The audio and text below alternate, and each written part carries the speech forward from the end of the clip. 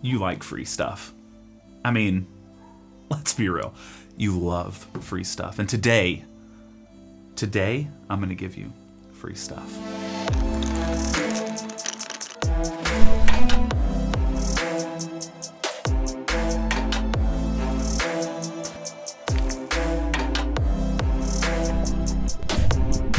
So today I'm gonna go over an easy way to make your cups of coffee even better, and it won't cost you a single cent. Maybe a couple cents of your time, but it's worth it, trust me. So what we're gonna talk about is how to sort your dose. I know this sounds lame, but don't click away, listen to me.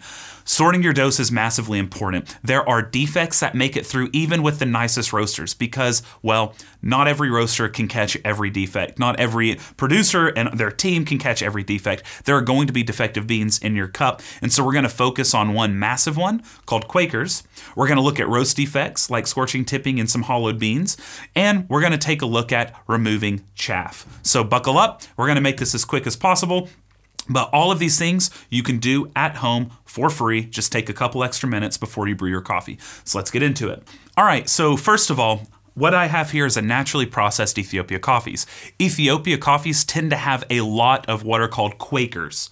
Now, Quakers are essentially underdeveloped seeds that will not react the way they should when being roasted, to put it very simply. So a lot of times these beans can have flavors of oats or some sort of like bread that gets into your final cup, and it can really throw off the cup. Even one Quaker can throw off your entire cup of coffee, and they're very easy to spot. So I pulled out this, and we're gonna take a look, and I'm gonna show you where some Quakers are that we can sort out. So as you see, we're looking here, and immediately, we're gonna look for the lightest coffees on the table. So my eye immediately points to this one right here. So we're gonna pull that out, boom. Oh, I see another one right here. So we're looking essentially for the lightest coffees on this table. Coffees that look blonde, they are not browned sufficiently. Ones that were not as effective, or as affected during the roasting process. So you just kind of tap around, and sometimes you might be tricked. This one looks like it's really light. You see that? It looks really light, but really, that's just some of the parchment, some of the silver skin that's still on it. You can pull that off. There it is. So that was not a Quaker. But all you got to do is tap around your dose. This is obviously not my dose. This is massive. But you're just going to pull out those Quakers, and that is going to save you a lot of wasted cups. All right, so we've removed a sufficient amount of Quakers. We're going to push those out of the way. After you pull out the Quakers, you're going to want to look for beans that are abnormal looking. So ones that might be hollowed out or might be partial beans or have the scorching or the tipping marks. So we're going to take a look there. So here's one that's sort of hollowed out. As you see, it's got a massive crack down the center. So you want to look for ones that are massive, a massive crater kind of in the middle, a big crack, an opening crack. This just means that the seed itself was not like all the other seeds, and so it roasted a lot differently than everything else. On top of that, you're going to look for those like darker ones, as I said earlier, something like this, which is just discolored and much darker than everything else, because that's going to give kind of a charred taste to your cup of coffee. So while you're searching, you might also see some odd-looking ones that are really rounded and small, something like this. So a pea berry is inside the cherry, you have just one seed as opposed to two that are facing each other. And these actually tend to be a lot sweeter. They have a bit more sweetness that come with them, at least anecdotally. The perceived sweetness tends to be higher. So I would never remove anything like that. But weird ones that look like this, or like this, things like that, remove all the time. Something like this. This, I don't even know if it's a coffee seed. It definitely is, but I don't know what the heck it is. Who knows what that tastes like, and I don't want to find out. So we're going to take that, and we're just going to... It's gone. I'm not brewing with that. So, after we go through all of that, you should have pretty decently sorted coffee. I would not take a long time to do this. In fact, normally what I'll do is I'll dose it into my dosing cup. All right, so there's my dose, and I'll just sit here and shake. Oh, I found another Quaker in that little sample. I'll just shake under a light. Maybe I'll put it in my hand. I just kind of, you know, push up. There's one more Quaker. I'll just take a look around. If it looks good, we're good. Anything that's obvious, I take out. I won't sit and painstakingly hand sort it until there's absolutely nothing but perfect coffees, because that can be wasteful. And some of it doesn't. Some of those beans that we're taking out won't really affect the flavor profile that much, but Quakers definitely will. Scorching and tipping and dark colored beans in it definitely will. And then you also have the different, just deformed beans, and those are going to cause a difference of taste. Oh, what is this? That's embarrassing. It's a... Well, actually, I did it. It was me. I did. X, I love you. And just to give you a better understanding, look at these Quakers. I'm going to put them all on top, and you're going to really see the difference in color. Look at that. Look at that. Ew. We don't want that. We don't want those. So we just pick them and we keep going. Ethiopias are notorious for having loads of Quakers. So if you have an Ethiopia at home, I would really, really suggest looking for Quakers. There are Quakers, you know, that always happen. They slip through even with the greatest roasters. Even places that have like solved color sorters, you're still going to get some Quakers through. It's impossible to get them all out. So you'll find Quakers in your bag. That is common with whatever roaster you use in the world. So keep your eye out, pull the Quakers out, pull some of the scorches out, some of the tips, some of the hollows, some of the whatever funky looking beans you have. It's going to improve your cup quality. Again, don't be anal about it. Don't sit there and look for forever. But if you have obvious things, pull them out. It's going to really help your cups. The next thing is another big thing. The next thing we're going to talk about is removing the chaff. And I have a little taste experiment we're going to do on camera. So let me get that set up and we'll be back. For me, it's going to be like 10, 15 minutes, but for you, it's going to be right now. All right, so I've got water back here boiling. I've set up 4 cups for a cupping. 2 of them, I am going to remove the chaff, and 2 of them, I'm going to keep the chaff intact. And we're going to set this full cupping. Then what I'll do is I am going to take 3 of them and set up a triangulation, and we'll have Hugo come on screen, my cameraman, and he's going to taste them and see if he can tell a difference. Because, well, I've had feedback from some of you all that it's not as helpful whenever I'm cupping to show the difference. So we're gonna get someone else to do it. So I'm gonna get all this set up and we'll break the crust next thing you see.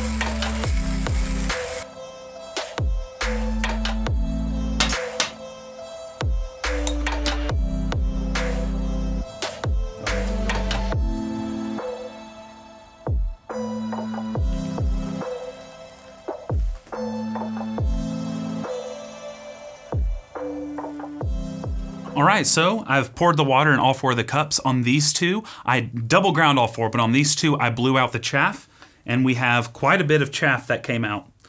These, I did not take the chaff out of. So I'm letting them sit before I break the crust, and then I'm going to scrape them, clean them, and then once time is ready, I will take 3 of the 4. The reason I did 4 is because I want to make sure Hugo doesn't know which is which one I took 2 of and which one I took 1 of. If I would have done 2 of one and 1 of the other, he would know there's 2 with chaff or 2 without chaff, etc.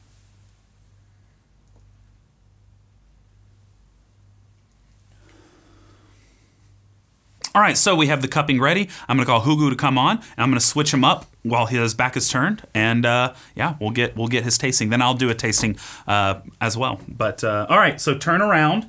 This is Hugo, by the way. But turn around. You can't talk to my people. Okay, sorry. What's he doing? All right, so you remember, this is with chaff, without chaff. I'm removing one that I can't tell this guy about.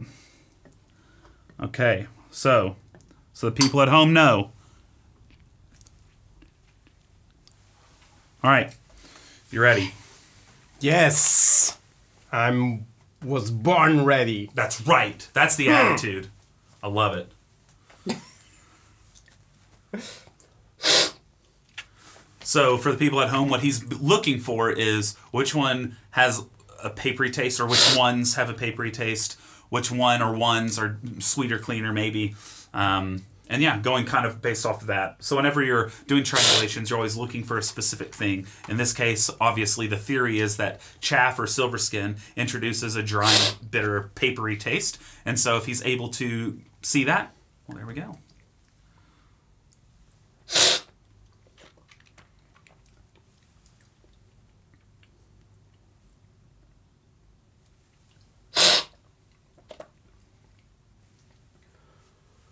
Well, I would guess that this is the different one. Yes, that's right. Nice, nice. Look at this, people. So we tasted the difference. This is the one. Well, let's see. So you're able to tell it was different. Yes. How was it different? Was it papery or not papery? I was not looking specifically. Okay. What were you but looking for? Sweetness. Okay. And these two are way more sweet than this one. Well, there you go.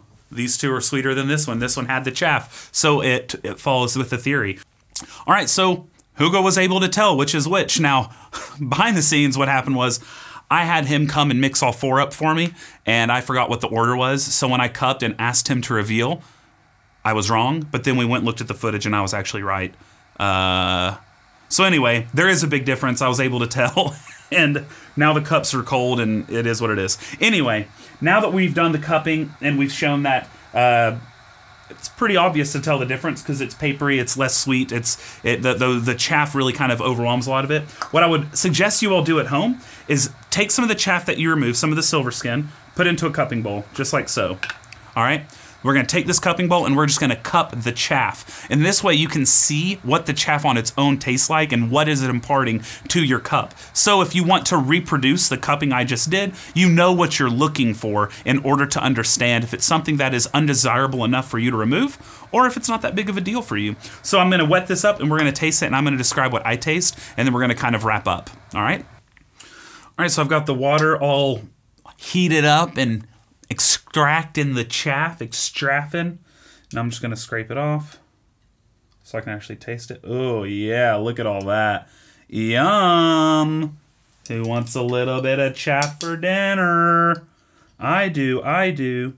See, this is something you can do at home. I don't know why you would, but if you're curious what this tastes like, you can do it at home. So I'm just gonna take a little bit into my spoon, just kind of like a broth of chaff. Just get a little.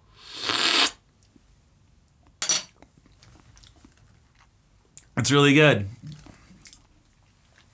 It's very, very papery. It's like liquefied paper. It's almost like the worst characteristics of cascara, which would make sense. It has like a tobacco-y kind of thing going on. It's got a little bit of, there's a little bit of a,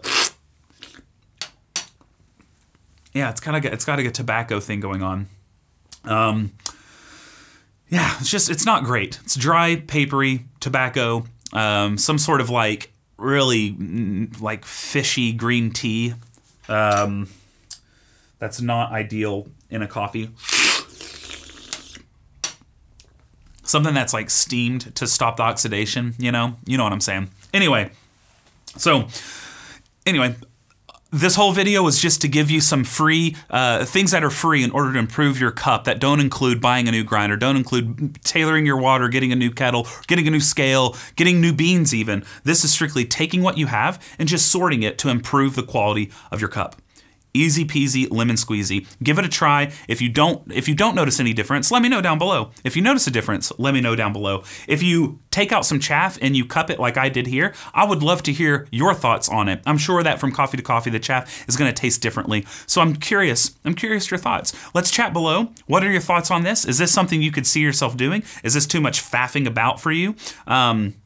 But yeah, actually, and before I finish, actually, let me show you the way that I remove my chaff. I don't double grind every day. That's way too much work. The way I remove my chaff is very simple. I just grind into a dosing cup and I blow it away.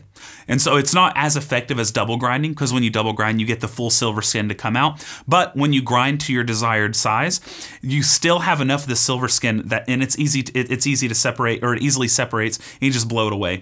So you can do it with a single grind as well. With espresso, I don't think it's nearly as important to remove the chaff because you have such a higher concentration of a beverage. I don't think it would be possible to tell the difference. But when you're brewing filter coffee, the strength is so low, you definitely can tell the difference as demonstrated today with my cameraman, Hugo.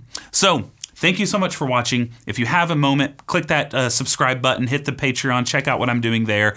Join if you would like. We have a Discord that's popping off and it's really fun. Leave a comment below, like button, all that stuff. You know what it is. It all helps me grow. It helps me have videos like this that can help you improve your daily cup of coffee at home. Until then, I hope you brew something tasty.